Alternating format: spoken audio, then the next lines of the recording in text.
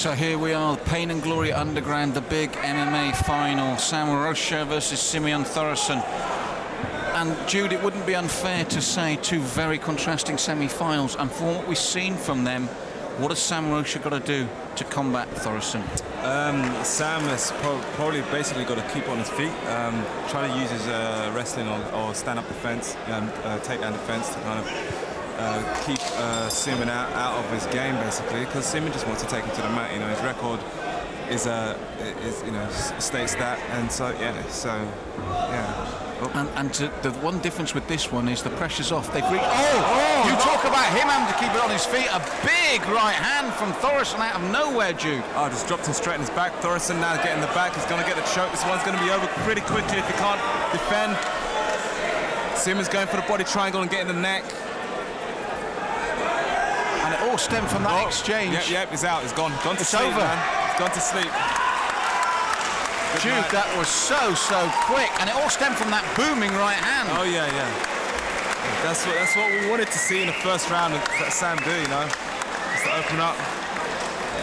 His doctor's checking to see if he's okay. He's almost onto his feet. He's saying what happened, what went on. So he went out for a short time there, but to cut a long story short, it was two swift jab exchanges, then the big right hand from Thoresen, then it was all over. Yeah, no, it's that's it. Nothing more to say.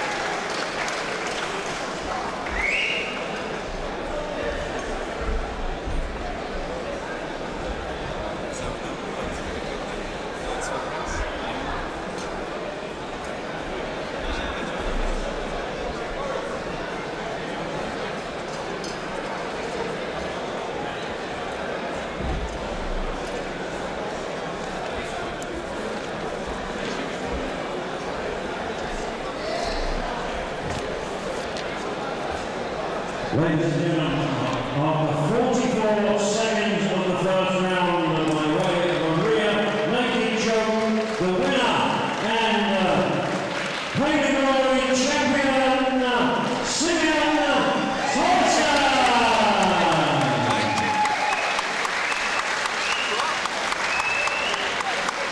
And to present the trophy